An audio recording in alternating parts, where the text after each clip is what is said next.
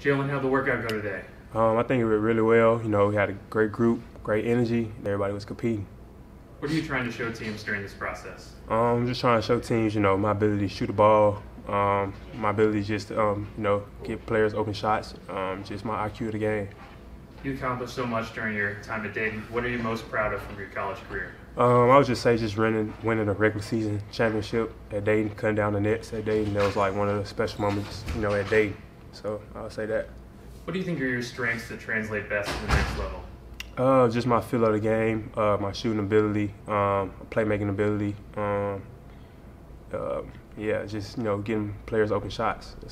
You mentioned your shooting. You shot a high volume of threes in college. Yeah. That's obviously the direction the game's going to the next level. Do you feel like that prepared you for the NBA? Oh yeah, of course. I've been shooting, working on my shot my whole life, so can't do nothing but get better at it. What role do you see yourself playing in the next level? Whatever the coach need me to do, I feel like I can go out there and do it. But I just see my role as, coming in as a good role player.